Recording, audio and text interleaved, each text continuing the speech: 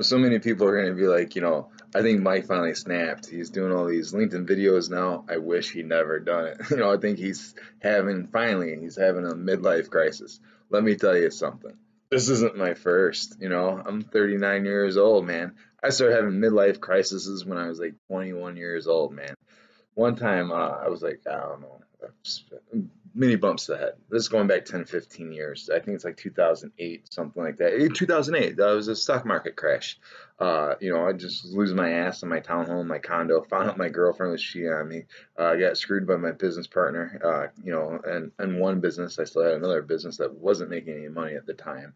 Yeah, it was great.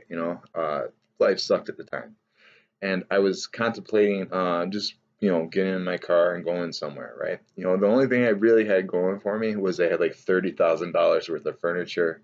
I had a nice brand new or 7-year old 2000 Nissan Maxima. To me it was brand new, right? So I had a nice car, had a bunch of furniture, and one of my buddies is like, hey, can you move in with me in the basement of this house for a little bit?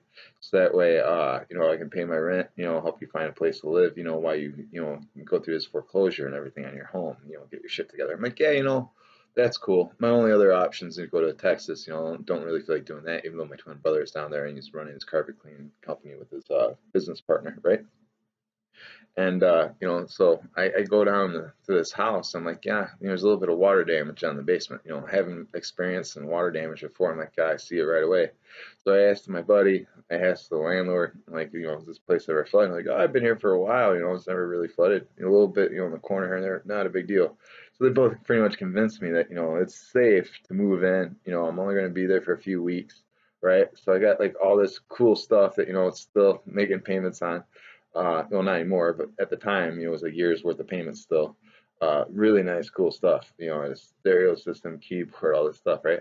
Very first night, I hear a little bit of rain before I start going to sleep, and I'm like, that's cool.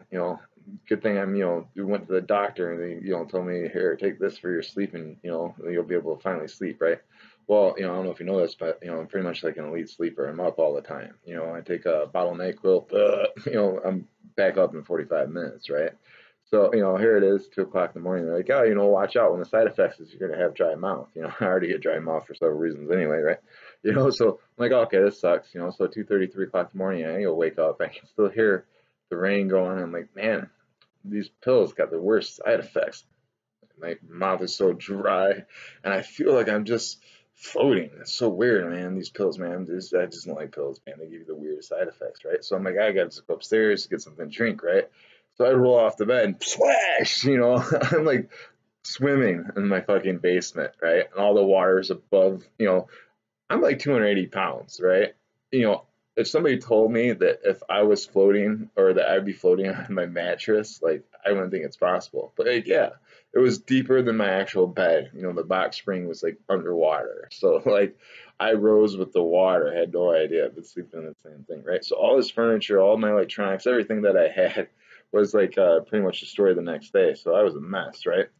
And not only that, but my new roommate had moved my car and left my window open, so my car was flooded too. So next day I'm pretty upset. I called my brother Pat. He's always taking care of me. He's always, even to this day, he always gives me so much love and attention to support for all the dumb things that happen in my life, right? He's like, dude, I have a whole truck full of stuff. He's like, you can have some of the stuff I don't need. It's all, already packed up. You just gotta go load it up into this truck. In fact, I'm gonna have guys load it there for you because you have, business here, business there, right? So the truck's gonna be all packed. You just gotta go pick it up, take the truck, my Jeep, bring it back down to Texas. I'll hook you up with an apartment, give you a place to stay. You can bring your business here, your internet marketer. You can do it anywhere. Come on down, man. I'll help you train in MMA. You can go do like 40 hours a week train, no big deal, right? So it's like 5:30, 6 o'clock on like on a Friday morning by the time or on a Friday afternoon by the time I'd call him and made up my mind I'm going to Texas, right? So by 8:30, I had driven the 45 minutes where his truck place was, giving them enough time to load the truck, right? I get there and the mechanic's like, oh, I got to fix the light. There's a loose wire, blah, blah, blah, blah, right? I'm like, oh, okay, crap, So I didn't even get off the road until like 9:30, 10 o'clock, right? And it's a long trip from, where I was at in Chicago, Illinois. I was actually like Batavia, is where I left from. So Batavia, Illinois to Dallas, Texas, right? It's a long damn trip, even the way I drive, right? And it's January. I'm wearing shorts and a t-shirt because I've done this trip many times with moving trucks. They're always hot. I'm a fat guy. So I'm wearing shorts and a t-shirt, middle of January. It's a nice day. It's spring. It's not spring, but it doesn't feel like winter. It feels like spring when I get in the truck, right? So I noticed it starts getting a little bit cold while I'm waiting for this guy, this bozo, to fix the lights. And he comes over and he's like, hey, you're ready to go. So I'm like, all right, Cletus, thanks. Have a great day. On my way. So I'm driving, through Iowa, and about 12:30, 1 o'clock in the morning, it really starts to snow, like a lot. By like 2:30 in the morning, I can't see like 3 inches in front of my truck, right? So I'm like just driving, white knuckling. When I'm nervous, things are bad because like I'm too dumb to get scared. I don't get scared too easily. I'm just driving along, right? All of a sudden the lights are off. I'm like, oh shit, shit, shit, what do I do? What do I do? Oh god, oh god, oh god, what do I do? What do I do? Oh my god, it's 70 miles an hour. I'm going 70 miles an hour. I got this big moving truck. I got a Jeep on the back of my truck, on the back of some trailer, right? That Cletus had put on there for me, right? It looked kind of rickety, made a lot of noise. I wasn't thinking, right? Error on my part. So I'm driving down the road, no headlights, no dashboard lights. Try to turn on the interior lights, no lights at all. I am actually going down the one like decline in like all of Iowa that I even know about, right? It wasn't like a mountain or anything, but it was enough at 70 miles an hour in a blizzard with no lights to make you kind of pucker up. You know what I'm saying? So here I am. Oh no! I'm thinking, what do I do, right?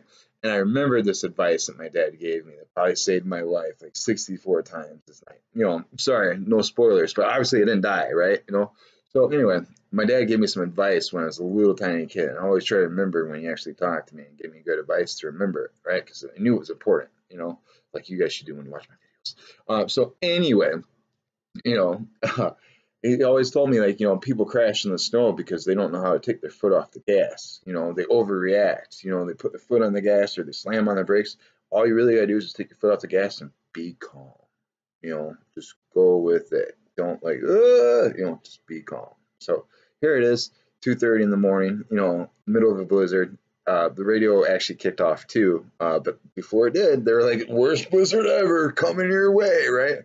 And so I'm like, okay, I'm gonna start slowing down. I'm gonna be calm. The road was straight. Hopefully it's straight. It's Iowa. I'm good. Made this trip like 70 times. So I start slowing down. I was probably only 50 because it was snowing, right? But it seemed like 70. It was a 70 mile an hour zone, but I knew I was going faster or slower, right? So I'm in this big white truck in the middle of Iowa, right? There is no lights anywhere because I'm in the middle of fucking Iowa, right? In the middle of a blizzard, and you can't see shit in front of you anyway. Like even with the headlights on, you can't see in front of you. All the lights just, kind of flicker off in the snow. It's like a big light haze in front of you, right? And then, and I see the lights going like this behind me, right? Just as I'm slowing down enough to stop. See, I'm on a road, there's no shoulder, and I'm in a truck that's in diesel, right? So if I stop this truck in this blizzard, it will not start again, and I will freeze to death, right? I can't pull off to the side of the road, the truck will tip over. There is no shoulder, right? And I can't say where I'm at because I got this semi with its lights coming at me. All of a sudden, I see this thing come by, and I don't know how to God it missed me, but this thing got so close to me, it actually nicked the mirror on my truck because it took the mirror off. I'm like, holy shit. So now I'm like, what the fuck do I do? I mean, what do you do, right? Like, what do you do, right? You can't get out of the truck, you'll freeze to death, right? You can't pull the truck off the side of the road, you'll freeze to death, right? You can't stay where you're at, you'll get hit by a fucking semi, and then you freeze to death, right? So I started driving, uh, trying to go like 30, trying to go 40, trying to work up the balls to go faster, even though I can't see because I'd rather just go into the snow, then get hit by whatever's coming. It's 70 or 80 miles behind me. You've seen those truckers in the snow. They don't stop for nobody. So I'm like, oh shit, I'm like, I'm gonna die tonight. Yeah, little barber's boy's gone. He's so gone. I'm like, make it worth it, man. Just enjoy the ride, right? No radio. Can't get the damn radio to work. The heat's not working. The truck's like starting to die because it's just so damn cold and it's a diesel. And my dumb ass is wearing shorts and a fucking t-shirt. Damn it, And then here, another fucking truck coming up behind me, right? I'm like, oh no, I'm gonna die. I'm gonna die. Oh god. I'm like literally trying to ride the shoulder of the road, right? Trying to ride the shoulder, and I'm trying to ride the shoulder just enough where my car is out of the way, but I'm not getting hit by the truck, and I'm not going to die. So I mean, like, it's pretty, pretty intense little stuff, right? So I'm like, okay, I'm gonna try to get through this, right? I'm gonna follow this truck. I'm gonna ride this truck's ass because the only thing I can see is brake lights. And if I stay close enough to this guy, he's not gonna hit me. Well, he doesn't know what the hell's going on. He just knows some asshole with no lights is following him now. So now he's slamming on his brakes. I'm like, ah! And then he starts going again. His truck's faster than mine. Mine's a turd with a Jeep on it. And the Jeep's like freezing, so it's like damn thing's like a big anchor. So I feel like I'm going like this, right? What do? Do you stop? Do you freeze to death? Do you wait for the next truck, or do you ride this dude's ass? I rode this dude's ass, and he's trying to go. And he was riding like a big red rooster truck, right? It looked like a big fucking rooster. Cool marketing, It was also really awesome because it was like the only damn thing I could see was this guy's fucking angry rage and his red rooster truck. So I'm behind him. I followed that guy until like 4:30 in the morning. I can't tell you how many times he slammed on his brakes, how many times he probably wanted to kill me, right? I have no choice, man. I got people still passing us coming by, right? And then some guy in a red Taurus or a red Buick gets between us, and gets behind us. I'm like, oh my god, I'm gonna kill this guy. I'm like, don't you see I have no lights? Why would you get in front of the idiot with no lights? Oh my god, damn it. All over the road, right? And then I see this guy. I don't know what he was thinking. Why are you going 80 miles an hour? I'm trying to keep up with this idiot in the red rooster truck because I don't want to die. And then you're getting between us. I'm like, oh my god, what are you thinking, right? And then all of a sudden he goes, whoosh. He goes right off the side of the road, right through the guardrail. I mean, there was actually a guardrail at this point, the first guardrail I've ever seen on it, and there was trees. There was trees, and I see his brake lights go woo down into the trees, like disappeared. His lights disappeared way down into the trees. I mean, I probably saw the last seconds of the guy's life. What would you do? I can't stop. I freeze to death. I'm still in the same predicament. Not only that, now I'm even more scared shitless because now I realize there's trees. Like if I go off the side of this, whatever I'm at, I'm dead. Like it just gets worse. And now because this guy did this, I look up, I can't see the red rooster truck. All I see in front of me is white. So what do? What do? Do you keep driving? Do you stop?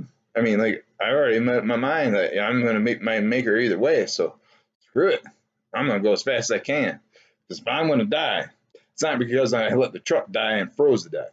I'm going to crash and go out in epic freaking fashion. Woo!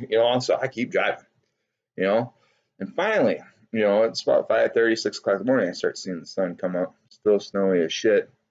All over the road all night long. I mean, my heart must have been going like 228 beats a minute the whole damn night, right? And I'm looking around and I see people crash everywhere. Crashes, cars, crashes everywhere. Then I see it, the red rooster truck. It's between my side going this way and the road going this way. He's on his side. And I'm wondering if that man that I terrorized or that woman I terrorized is still alive, because I felt so bad for just riding his ass for 2 hours.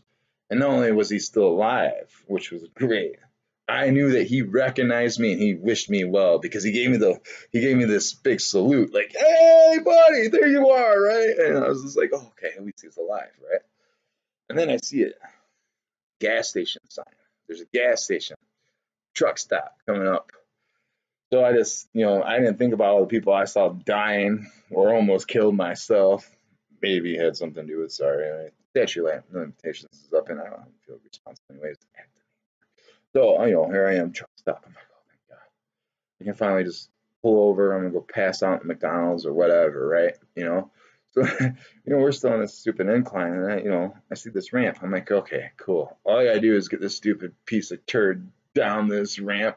With it's like, and I'm talking about the snow is deep. It's like 5, 7 feet deep everywhere. I mean, it's like, record breaking, snowstorm, right? And, I start going down the ramp.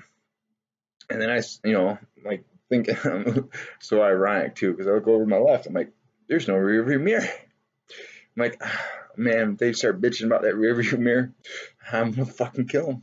Because I can't find my phone, can't find my wallet. I got the damn truck, put them in my, cup holder. Fucking broke the mirror, right? A long night. I'm not happy. So then I look up the right, because I can't look up the left. I'm like, oh shit, what else can go wrong? Now I got this asshole in the Jeep trying to pass me on the right. He is trying to pass me on the right. I can't believe this Jeep is trying to pass me on the right. I just want to just off the side of the road, right? I'm thinking about trying to murder one more person today, because what do you do? All right. I look over and there's nobody in the damn Jeep. Take another look. It's my fucking Jeep. Oh shit. We're going down this ramp, and at the bottom of this ramp is this big Texaco or whatever, truck stop. I don't know if it's Texaco, a big truck stop. And there's a gas truck pumping gas into the gas station right at the bottom of this hill. So my Jeep or my truck, one of them, is going to hit this guy's gas tank, and boom, blow up everybody. All the people trying to get the pretzels, all the people looking for directions, and just the guy taking a shit too. They're all gonna die, and it's all because of me and this damn truck and that stupid Jeep, right? What do you do, right? What do you do? So I'm like, I'm gonna continue in this breakneck fashion. Hit the gas. I start cruising down the road, right? I gotta get in front of this Jeep. I gotta get in front of this fucking Jeep. I gotta get in front of this Jeep, because I didn't want to knock it off the side and crash my brother's Jeep, right? So, I get the truck and I get the trailer in front of this Jeep. And I honestly, at this point, I really don't even know if I still even got a trailer. You know what I mean? Like, this is going through my head. I can't see the damn trailer behind my truck. I don't know if there's no damn trailer, So I'm just going to pull in front of this Jeep and I'm going to slam on the brakes, right? So, I get lined up. I'm like, if there is a trailer behind this truck, this is where it's going to be, right? Slam on the brakes. Boom! Boom! Boom! I hear like 3 or 4 loud bangs. Bam! And then, I'm hitting the brakes. And it's going all the way down the ramp, right past the stop sign. And, I mean, I swear to God, we stopped about like 6 inches short of this guy who was pissing himself. Pumping the gas, and his buddy gets out of the truck. He goes, "Good God, what the fuck are you doing?" Put the fucking thing in park. I put the emergency brake down because I was afraid to take my foot off the gas and off the brake, and I turned the truck off. Like, let me get this truck off, right? I get back, and the damn Jeep, had gone over the front of the trailer and was hanging off on the axle of the trailer. So I'm like, hey, you two guys want to help me?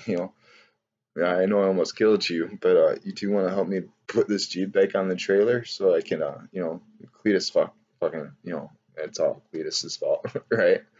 And no, they didn't help me. So here I am in my shorts. I'm like, I'm gonna get my clothes out in my, back of this truck, right? The Jeep smashed the back of the gate, smashed the lock, and it's frozen too.